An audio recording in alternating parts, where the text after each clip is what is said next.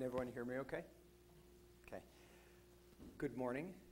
Thank you to Jeff Petty for organizing this and devoting a whole grand rounds to Pete's. It's wonderful. Also, thank you, of course, to Bob and Randy for making it all possible. Hopefully, I'll be able to figure out how to get my presentation going here.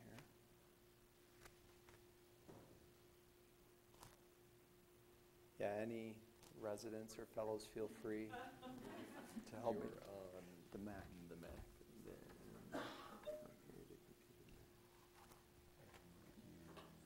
There we go. Okay. Just use this one. Super. Thank you. Aparna Rama Subramanian is the name of the last presenter, and I suspect you're going to be hearing that name a lot more in the coming decades. I think she'll be compared to Carol Shields one day. Unfortunately, she's leaving us for love because her husband is taking her with him wherever they end up, and I wish her the best of luck. So we're going to switch gears a bit to strabismus. And the patient I'm going to talk about, I'm presenting for many reasons, many teaching points. Teaching points for medical students, residents, fellows, teaching points for faculty, and teaching points for general ophthalmologists. The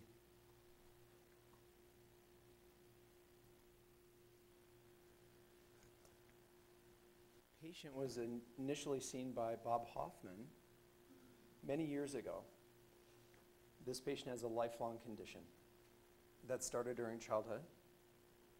And the first thing I'd like to touch on is just diagnosis.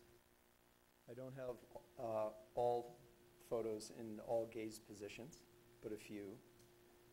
And you'll see here the measurements that were done on this adult back in 1995.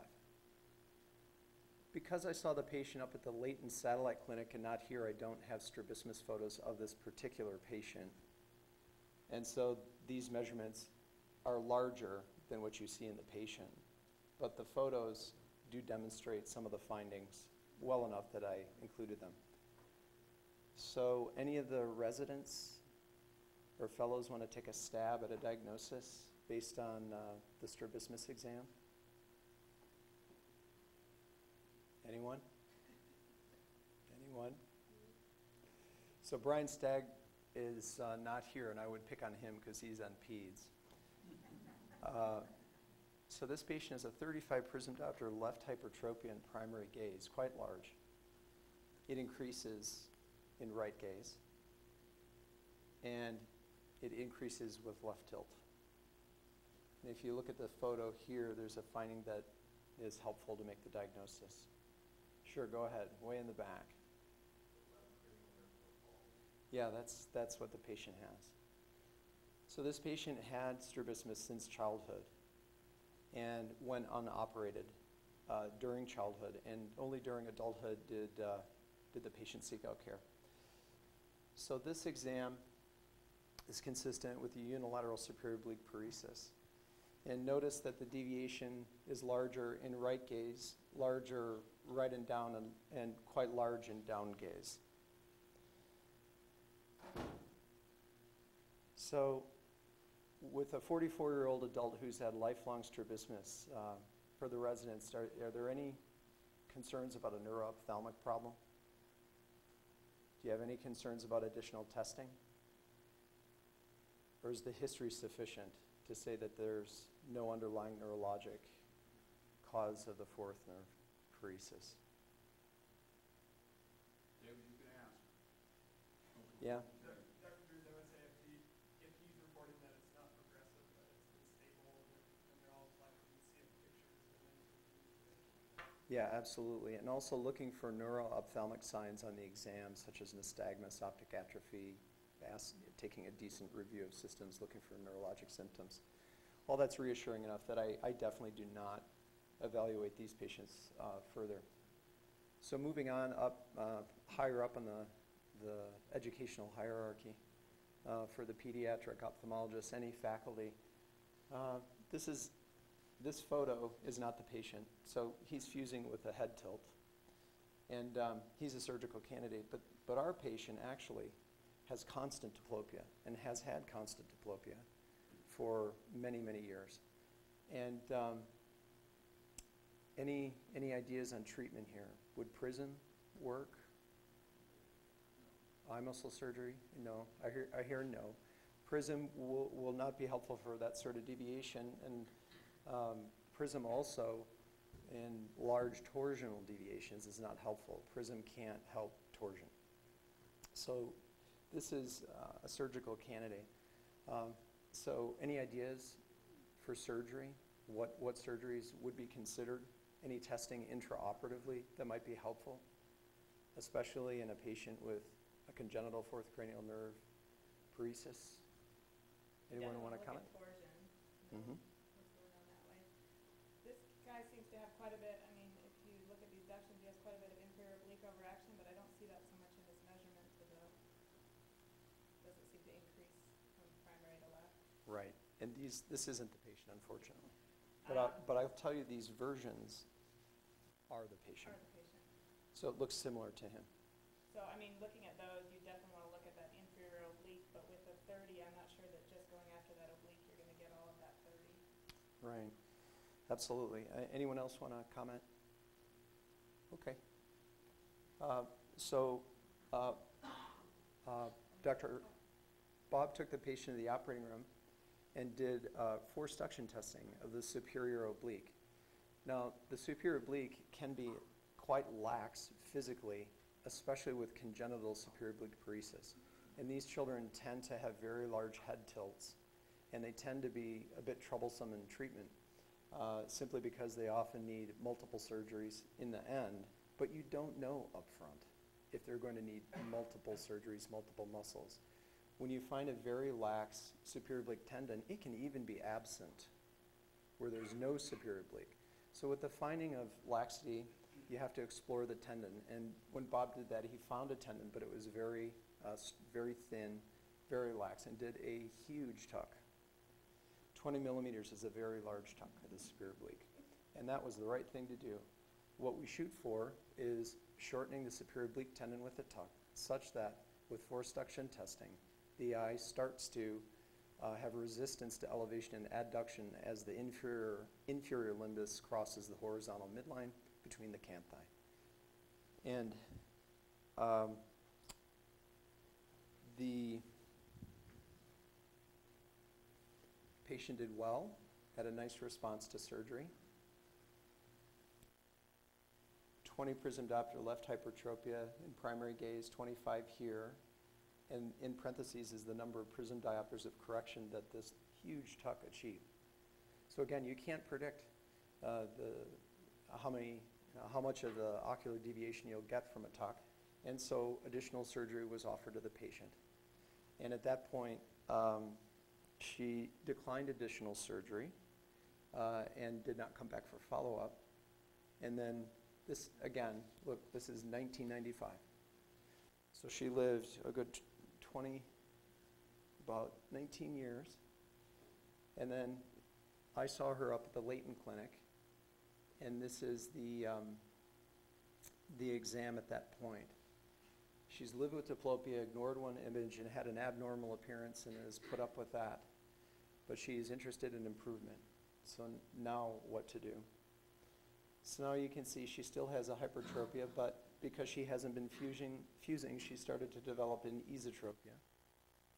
And there is still incomitance to the hypertropia.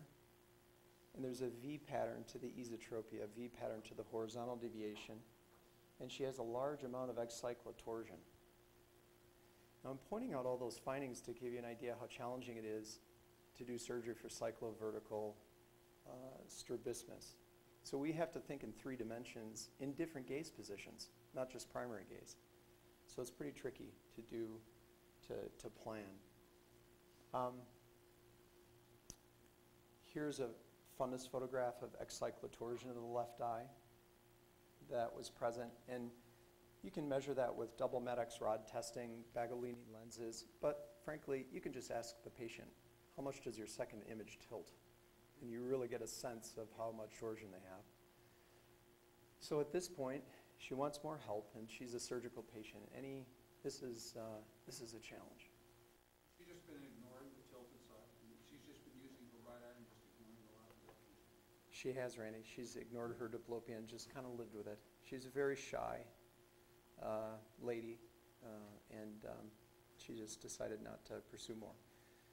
And since you asked that question, Randy, one of the teaching points here is don't give up. Don't give up on the adults with strabismus. Encourage them to seek out care, because there's a happy ending at the end of this case. So for the strabismus gurus, any thoughts on this complex case, what you would consider doing? Well, now, yeah. Go ahead. I was gonna say, now for sure I go after that oblique, because you've got a V pattern, you've got a, you've got the incontinence on the, looking to the left, you've got quite a bit of X-cycle torsion. You could argue you could have done that to begin with as well, instead of a tuck, you could have gone after that oblique.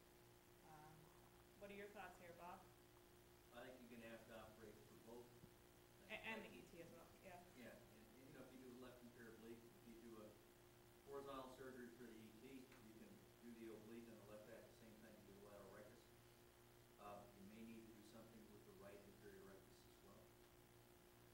And I think that, one of the underlying principles in general force, remember, you got huge fusional amplitude, so you don't want to overcorrect the patient. You take somebody who can fuse 20 or 25 prism diopters of vertical in one direction, their fusional amplitudes in the other direction are no greater than anybody else's, which is about a diopter and a half. So, with this patient initially, the tuck, because of the tendon laxity, I think was the right thing to do initially, and then she was lost in follow-up. But at this point, if she's symptomatic, there's no reason not to do additional surgery. As far as other options, the two options are either have some more surgery, or I'm okay with things the way they are, because there really isn't any middle ground as far as glasses, exercises, or anything of the sort that make a difference with us. Right. So just to share with you my surgical decision-making for complex cyclovertical strabismus, the way I view it is I try to treat each of the three dimensions one step at a time, with the hope that the treatment for the deviation in one dimension doesn't disturb it in another. Just to be clear, there's a vertical deviation and it's incomitant. Okay? So there's a vertical deviation in primary gaze that increases in right gaze, and there's still overaction of the inferior oblique. So one principle of strabismus surgery is if you have vertical incomitance and overaction and underaction of the oblique muscles need to be addressed surgically in order to get that incomitance. So that's the first thing. And in this patient, I thought an inferior oblique recession would be the best way to go. Nicely, that hits another one of my goals, torsion. That helps with excyclotorsion. And you can expect to achieve anywhere from 3 to maybe 8 degrees of excyclotorsion with an inferior oblique recession. So we're making progress. We're making progress there. So the next goal, the next dimension, if you will, is the horizontal deviation. And it also is incomitant because there's a V pattern. So there's an esotropia in primary gaze that increases in down gaze. And so, of course, we have to address the esotropia in primary gaze. But if we don't do something for that V pattern as well, there'll be diplopia in down gaze, even though you have treated the horizontal deviation in primary gaze. And the inferior oblique recession actually is a 3-4. It'll help you with a V pattern too, but maybe not enough in this case. And so for V patterns, operating on oblique muscles can be helpful, but also transposing horizontal recti can be helpful. So I thought doing a recession of her medial recti with an inferior transposition would help. And for the residents, remember the acronym MAIL, medials to the apex, laterals to the empty space for patterns. One of the troubles, though, and this is where it gets a little sticky, is that if you transpose recti, you can induce torsion. And indeed, if you inferiorly transpose the medial recti, in this case, you'll likely worsen the excyclotorsion. So to get the pattern, the V pattern treated with the transposition, the excyclotorsion can be worsened. And so I decided, because of that, as well as having 15 degrees of excyclotorsion, that a procedure that specifically addresses torsion would be needed. The surgery called the Hirata Ito on her opposite eye. So those are my thoughts. And in the operating room, she no longer had superior oblique tendon laxity. That was very well treated. She also had no restriction of her superior rectus or inferior rectus in the hypertropic eye for the superior rectus and the hypotropic eye for the inferior rectus. Over time, over decades in fact, with a large vertical deviation, muscles shorten. And that may need to be addressed, but as it turned out, they weren't restricted in her. So that didn't need to be addressed. And finally, that's another little pearl about strabismus surgery. Muscles can become restricted over time with constant deviations over decades, and if you don't address that, you won't get success. So that wasn't there, so I stuck with the original plan, 10 millimeter inferior oblique recession, a 4 millimeter medial rectus recession, both sides with a 1/2 tendon with infraplacement. I did a right superior oblique Hirata Ito, just to be specific with a Fells modification, because Hirata Ito's isn't exactly what I did. Fells modified this procedure, I don't know, 30 years ago, 25 years ago. But it amounts to taking 1/2 to 1/4 of the superior oblique tendon and moving it from the back of the eye to the front of the eye, making it a better intorter. And so she did pretty well with that. And don't let this messy slide confuse you. Let me just stick right to this number. So her hypertropia was about the same, but it was now comitant. The incomitance was treated. Her V pattern was gone and her horizontal deviation was gone, and her excyclodorsion was down to 4 degrees. And she could fuse this with vertical prism. And at that point, I wanted to have a parade and fireworks, because it's torsion. Vitreous seeds are the enemy in retinoblastoma. Torsion's the enemy in complex cyclovertical strabismus. So if you can get torsion, then you're 90% of the way. So she couldn't fuse. She still had her hypertropia, but she could see big improvement. She started to get, more excited, and she said, "Well, what's the next step?" And I offered her prism, and she said, "No, I said, "But additional surgery is a possibility." And so I offered her that. Any thoughts on the next procedure for a comitant hypertropia in a patient who's had the previous surgeries? Wait, is she really 2 and she goes from 12 to 2? Mm-hmm. You could myectomize this oblique. The previously recessed one? Mm-hmm. Maybe go after the other inferior. Yeah, right. On the right inferior. Well, that is what she had on an adjustable suture. And the first day after surgery, she was starting to fuse. She still had her hypertropia most of the time, but she was starting to fuse. And what was really nice is it was comitant across the board. Her horizontal was gone, and she could control this excyclotorsion herself with fusion. So super happy. And then months later, she came back, and she was fusing in all gaze positions. And then I did have a parade and fireworks. I was so happy.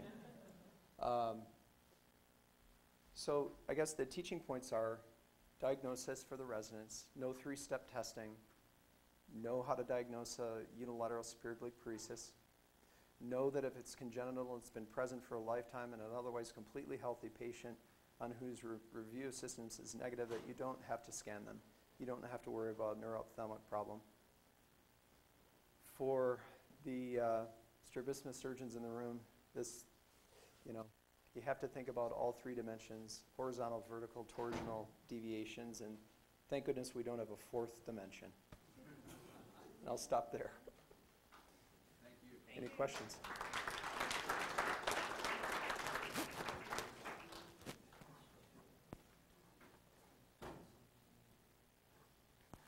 David, you mentioned word restrictions and longstanding. How do you, is that force reduction the best way to determine that then? Is that how you know if it's restricted or not? Yeah, force duction testing in the operating room, and over the years I've become way more picky about the technique for force ductions too. I didn't touch on that earlier, but I'll touch on it real quickly. So in order to make sure that you're doing proper force ductions for recti, both vertical and horizontal, you really need to grasp the globe in two places.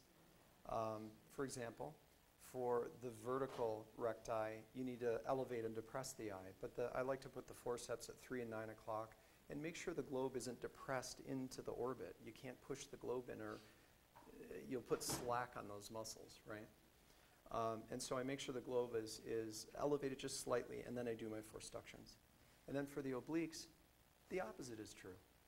To put the obliques on taut stretch, you have to retropulse the globe slightly, for example, for the superior oblique, and then excyclotort the eye.